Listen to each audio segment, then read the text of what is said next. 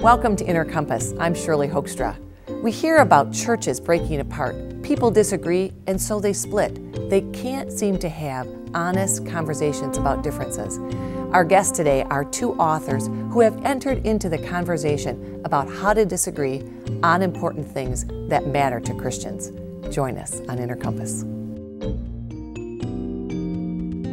From the campus of Calvin College, this is Inner Compass, exploring how people use faith and ethics to guide them through critical issues of today. My guests today are Kevin DeYoung, a pastor from Lansing, Michigan, and Ted Kluck, a writer, also from Lansing. And together they have written a book, We′re Not Emergent, by two guys who should be. Welcome. Yeah, thanks for having us. It's great to be here. You know, this is a very current topic because in today's world, we are tolerant of things. We don't like to make real hard judgments about what church is in or what church is out. And, you know, aren't we just happy people are thinking about God? Right? So you've decided, though, to write a book that draws some fine lines around some theology questions, around some practices for churches. Why did you want to write the book? You know, I came to our church in East Lansing, Michigan. We're right across the street from Michigan State University. So, I mean, we're in this world where there's lots of young people. People are questioning things. And when I came about 4 years ago, there was a lot of the Brian McLaren books being passed around. There was a lot of discussion about this, these kind of books getting dog-eared. And so I jumped in right away and had to sort of get acclimated to what this stuff was all about. And was it just a new way of doing things, or was it really more serious than that? And so the more I read, the more I became troubled with the things that I was reading. And then Ted, he can tell you some of his story, but he was kind of part of that group that was maybe thinking about going emergent. Yeah, you know, like Kevin said, I think my perspective was that of the guy in the pew. And, you know, I think people assumed my wife and I were a lot cooler than we actually were. But we got a cool look. Well, yeah. Thank you. It's cool. He often wears kind of a beret sort of thing. Yeah, and we drove a used Volvo at the time, which apparently you have to buy all new CDs when you get a used Volvo. But at any rate, we got all these books, and, you know, people were underlining and dog-earing, and, you know, a few themes began to jump out to me. It seemed very heavily marketed. It seemed very savvily marketed. There seemed to be a real kind of left-leaning political bent to a lot of this emergent literature, but very little gospel. And again, as a guy with no real theological training besides what I've gotten at URC, which has been great, I mean, I really became concerned, I think, with how popular it was among young people and how it seemed to be kind of pulling people away from church and not really leading them to what I thought was a good place. So when you say not a lot of gospel, just dwell on that a little bit. What are you looking for? What do you think is a hallmark of something that's good, and how does the emergent church get away from that a little bit? Yeah, I'll jump in and see if Ted wants to add anything to it. I mean, that really, to me, was the biggest concern in a lot of these books that I read, because a lot of the story will often go like this in the emergent books. God created the world, and it was good, and then we sinned. Okay, so far so good. And God made us to be priests, and we're supposed to mediate His presence, and we screwed up, and so He sent Jesus to teach us and to show us the best way to live, and now He's calling us to be agents of His shalom and bring this new creation in the kingdom to the world, and let's go out and make the world a better place and live for Jesus. Now, there's a lot that's right in that message, but it's missing the cross. I mean, the cross not just as a message of see how much God loves you, but as a substitution for our sins, because we are offensive in our own nature to God. And so I'm always telling my congregation that the gospel is not first of all a message about what we need to do for God, but a message about what God has done for us. And what I felt like I was reading on the blogs and in so many of these books was all imperative. It was command, go, do it. You know, a lot of these people say the gospel is an invitation into a way of life. Well, to me, I break the Ten Commandments and the Sermon on the Mount before breakfast. I mean, so I need something more than just an invitation into a Jesus way of life. I need to know what Jesus did for me, because I don't live the kind of life that I need. And so that's where I felt like the gospel was missing. It was a message about what we can do to make the world a better place for Jesus, as opposed to what God has done in His Son for sinners. Does it make an assumption? So when you say an invitation to a life like Jesus, or transform the world, or bring God's shalom, is it assuming that people who do that have a solid knowledge of Jesus Christ, have a solid knowledge of the work of the cross, but don't say it clearly? Yeah, that's some of it. I think that happens a lot of the time. So okay, the cross, resurrection, death, sin. Yeah, we understand that, but that's offensive, or that's just not very exciting, or frankly, churches do ignore the implications of the gospel. So it's not to say that there's nothing helpful in the emphasis, but so often it's not only ignored, but it's outright, alienated or marginalized, and say we don't want to deal with this sin management kind of problem. Or one of the authors says in one place that the stuff of our evangelistic tracts, God's grace and the free offer of salvation, is at best a footnote to the gospel. Now that just doesn't seem to square with what the Apostle Paul says in 1 Corinthians 15, that he delivered as of first importance, and then he defines the gospel as Jesus died for our sins and he rose again on the third day. So that doesn't seem to be the footnote. That's central. That's central. That's of first importance, and it seems to be assumed at best in so much of the emergent literature. Okay, so we talk a little bit about the emergent literature, which is trying to describe the emergent church. And in your book you say, wow, this is amorphous, it's hard to get your hands around. But how can we at least give a definition of what would it look like to be in an emergent church? I think that's the toughest question, and even after reading all this emergent literature, I don't know that we can answer it in a great way, but sort of the elevator definition that we give of the emergent church is changing Christianity to accommodate a postmodern culture. Okay, changing Christianity, this gospel message, to accommodate a postmodern culture. Which is not terribly helpful, because what does postmodernism mean? And I think it means different things to different people, and that's part of the definition of it. But to us, it's there's an aesthetic piece, so there's sort of what it looks like? Yeah, what it looks like, what it feels like. Postmodernism can be a mood or a feel.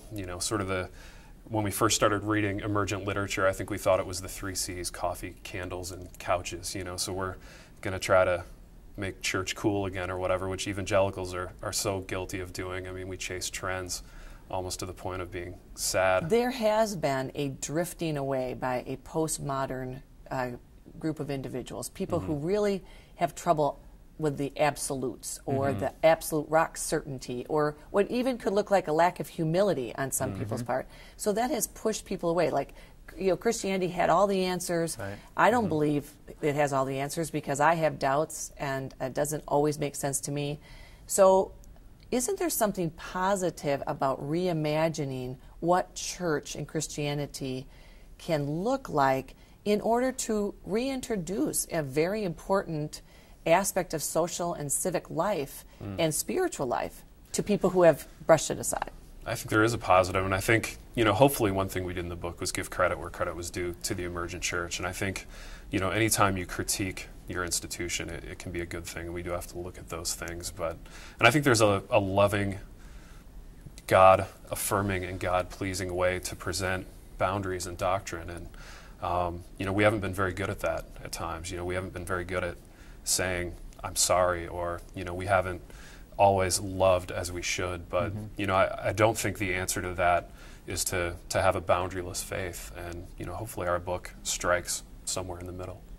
Yeah, and I would say so much of it depends on your context. And Ted and I grew up in the church in the Midwest, and we didn't go to perfect churches by any means. None of those exist. But we didn't go to some of these just terrible, oppressive, seemingly churches. A stereotype, maybe. Yeah, a stereotype. I mean, it may just be a perception, but the sort of church where they're measuring the length of your hair or your skirt or something, or they wouldn't let us in until we shave our not very manly looking facial hair or whatever. I mean, we weren't a part of those kind of churches. So I think a lot of the emergent church, it is reacting against that kind of oppressive, even if it's more of a perception than reality, kind of church. They're also reacting against mega church, even though some of these churches are big, but a kind of mega church, seeker sensitive. What was really hot in the 80s and 90s, and you said, we want our churches to look like office spaces, and we're not going to put crosses in, and we're going to give 10 tips on how to handle your dog's stress or whatever. I'm exaggerating, but they looked at those churches and they said, come on, this isn't real, this isn't authentic, this doesn't deal with my pain and my struggles and my doubt. So I agree. I think both of us agree often with their diagnoses of some of the problems we just have a lot of issues with their cures. And they tend to be, in my opinion, imbalanced with what the whole of Scripture is teaching. Just to give one quick example, we talk in the book about the 7 letters to the 7 churches in the book of Revelation, the last book of the Bible. And there Jesus gives letters to real churches. And, for example, one of the churches he is critical of because they've lost their first love. And they're all doctrinal and they're ethical, but they don't love people. They don't engage the culture. The emergent church sees that's the problem.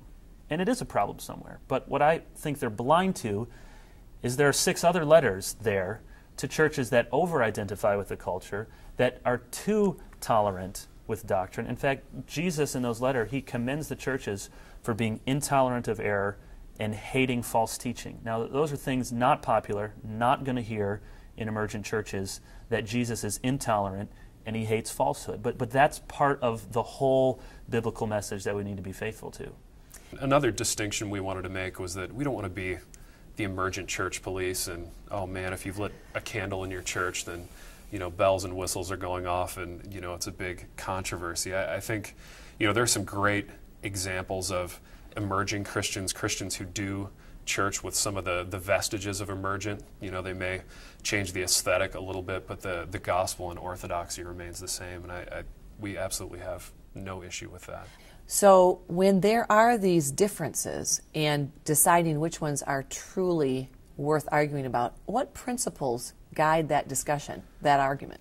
That was the hardest thing for me probably about this book, was being someone who hates conflict and controversy. It was really tough for me to get to a place where I was ready to write a book that challenged other Christians. And I think, it was something we wanted to do respectfully. We decided that the best way to do that would be to sort of reckon with what these guys had written and published. It was so hard with the emergent church. I mean, you listen to talks or go to a service and, guys will sort of contradict themselves or say that they were saying something just to be winsome, or, they were just trying to incite a reaction or whatever. So we really felt like the best way to deal with this was through the printed works that these guys had done. So really calling them to account for things that were already in print.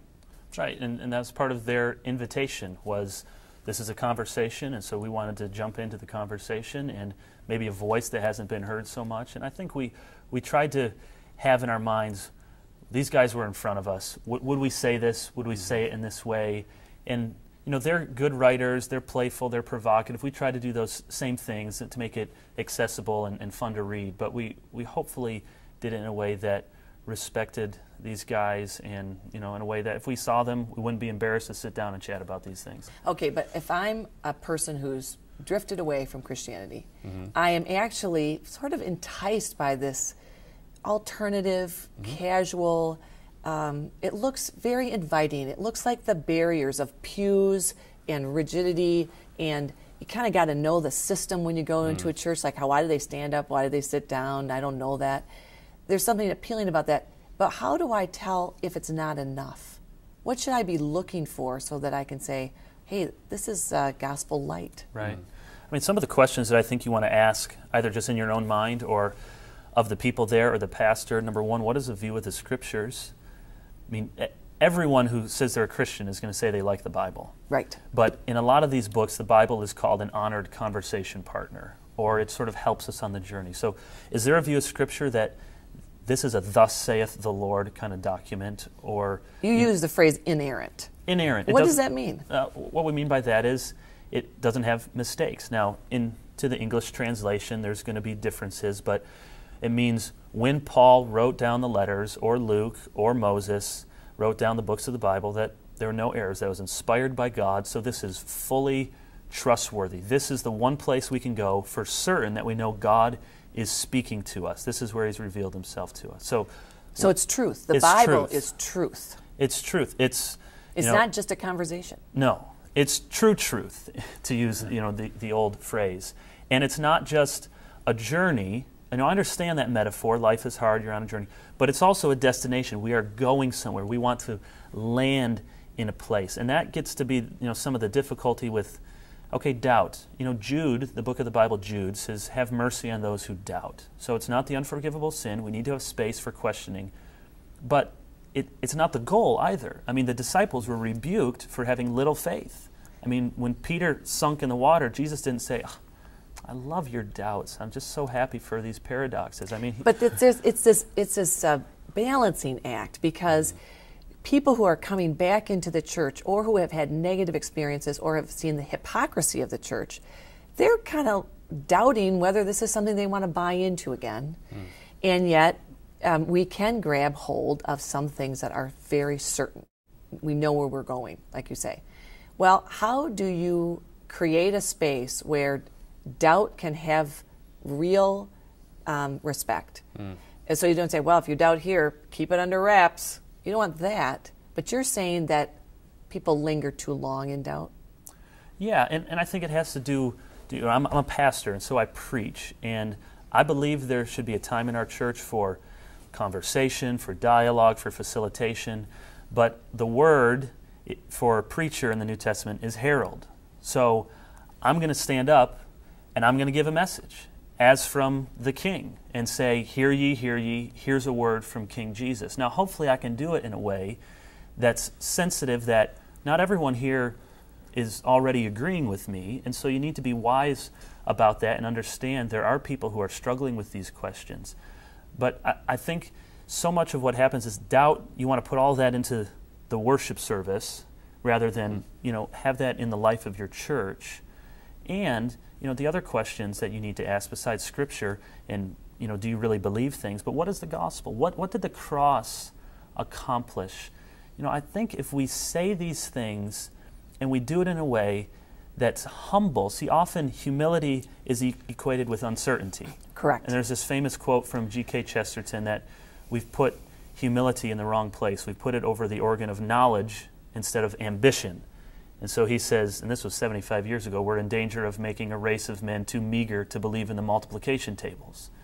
And I actually think that it's hard to say what all of the young people or Generation Y or whatever are into, or what's going to appeal to burned out church folks. Certainly, the clip we saw, that may be it for some people, but you see studies that they like old architecture, they like pews, they even like organs. Well, God says in Scripture, Jesus, take up my cross and follow me. And that may mean that you have to deny yourself some things. Does the emergent church talk about how your life will be countercultural?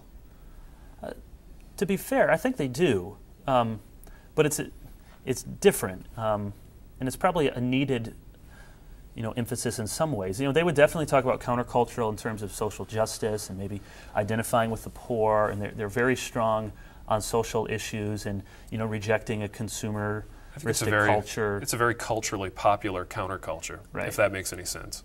Explain that a little bit. Well, I mean, I think it's the sort of counterculture that's popular. I think Madison Avenue uses rebellion to sell you your cup of coffee and your Mac and whatever else they're selling, and I think that rebellion ethic, that sort of anti-authoritarian bent is popular. And I think a lot of the things that, even the good things that the emergent church affirms, the things that Kevin mentioned, those are, in a sense counterculture, but in a sense they're not, because they're what the culture is affirming now.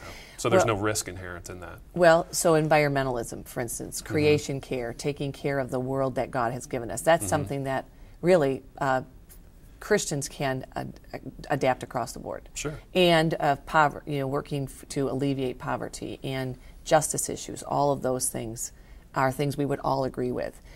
Is it that they don't go far enough then? They stay with things that, sure, we can all accept that? I think so. Yeah, I mean, it's not having those bubble out of the gospel. I mean, out of what Christ has done for me. And it's often sidestepping the offensive parts. Because if you give that message, if I tell people at Michigan State University, non-Christians, here's what being a Christian means. It means you fight against human trafficking and AIDS and global warming, and you try to love your neighbor and be tolerant. Now, there's some true things there, but I mean, that's going to sell. That's going to sell at the Oscars and Oprah, because you don't have the scandal of the cross. And so that's what I feel like is missing, and maybe it's just assumed, and maybe it shows up in other sermons, but certainly in what a lot of these guys are writing about and blogging about, that really gets minimized, and I think that's the real heart of our message. Okay, so the scandal of the cross, because we would all agree that if you could get Christians and non-Christians involved in those topics you just mentioned, it would be a good thing. Sure. Why does the scandal of the cross, what is it, and why does it have to be added to it? I think the cross is scandalous because it suggests need on my part. It suggests that I'm sinful, I'm broken, I'm less than whole. And that's a message that is very unpopular. And you talk about countercultural. I mean, that's countercultural, you know. I mean, everything I need is not right here. Everything I need is not right here, and in fact, I'm sinful. You know, I'm in need of a redeemer. I'm in need of a savior. And I think, you know, there's so many books published in the Christian world now, and you know, our time is there's such a premium on our time, and I just felt like, man, if I'm going to read books and listen to sermons and worship once a week or more, I want it to be about the gospel. You know, I want it to be about this cross and this redeemer that we say we love and we follow. And you know, I just didn't see a whole lot of that in the emergent literature. Let me ask this: does the motivation? So if you're being motivated on AIDS and stopping of the human trafficking and stopping oppression, because you are living out in gratitude for what God has done for you, or if you just think those are good ideas, does it matter? Yeah, I mean, it matters, and we want to be clear that you can have Christians in all sorts of walks of life, politics, culture, academia, who are concerned about those. And I'm not saying every time you give somebody, a cup of cold water, you have to also give them a gospel tract, although there are worse ideas. But what I'm saying is the message that comes from the church and comes from the pulpit ought to be Christ and Him crucified. And yes, there are going to be these social ramifications, but so often the message of Christ and Him crucified for our sins as a substitute of violent death to appease God's just wrath, that is offensive. And it's not only offensive to those who don't know Christ. I understand that.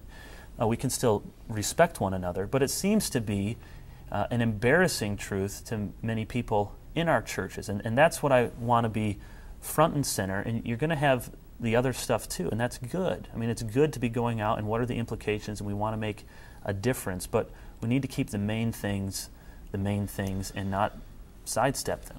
Now, there are a certain number of leaders of the emergent church movement. They would probably not like to be called leaders of the emergent church movement. Why is that? Well, I think, they've never been big fans of boundaries or definitions or boxing themselves in. Tony Jones, one of the leaders of the emergent movement, he's the chair of Emergent Village, said our only statement of faith is that we have no statements of faith. So, you'll get guys who sort of try to distance themselves from emergent, or guys that embrace the label. I think that, like with any people group, it is very hard not to stereotype, certain groups, because you have to talk about things collectively. Because, there's a stereotype that some evangelicals only are interested in the relationship between me and God. Right. If I got that right, then I don't have to worry about really the horizontal, me and my neighbor. And there is probably some appropriate criticism that there was a whole lot about, well, if I'm right with God, I can go about and sort of do my own thing. So the emergent church is really a reaction to some of the negatives that people have really experienced in the church. Yeah. Do you think that the missing pieces are salvation issues? That's a weighty question. I don't think it's my place to presume on what these leaders and their relationship with God. I think you see an example in Scripture that the writers of the New Testament are giving the benefit of the doubt to people who call themselves Christians. So I'm going to call these guys brothers, sisters in the Lord. But I think the message that they're often giving can be a salvation issue because the means by which we are saved is taken out of it. You're absolutely right that we need to see our relationship with God as also having horizontal implications. But if I don't see that the main problem in the world is human rebellion against God, and my main problem is that left to myself, I'm not right with my Creator. If you leave that out, or you just assume it, or it gets buried in a footnote or in a statement of faith that no one really talks about, then I think these are salvation issues, and people are not helped as much as we might be thankful for good things that get done. If that piece is missing, then I don't think the church is being faithful as the church.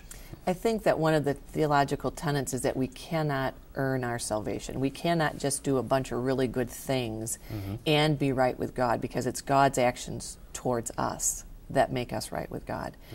I think it's how do you get in the door? You know, and so once you're in the door, maybe attracted by a horizontal relationship with my neighbor, doing good things for the world, being culturally engaged, I think in your book you're saying you better have more. And if you're attending one of those churches, look for more. And press. Yeah, I think all the emergent people say, test it. Yeah, question, probe, all that. All that. And so don't feel uncomfortable maybe creating a little conflict. Like, where is this motivation coming from for doing good things? Right. Well, thank you very much for being with us today. My guests today have been Pastor Kevin DeYoung and writer Ted Kluck, co-authors of the book, Why We're Not Emergent, by two guys who should be. I'm Shirley Hoogstra, and thank you for watching Inner Compass.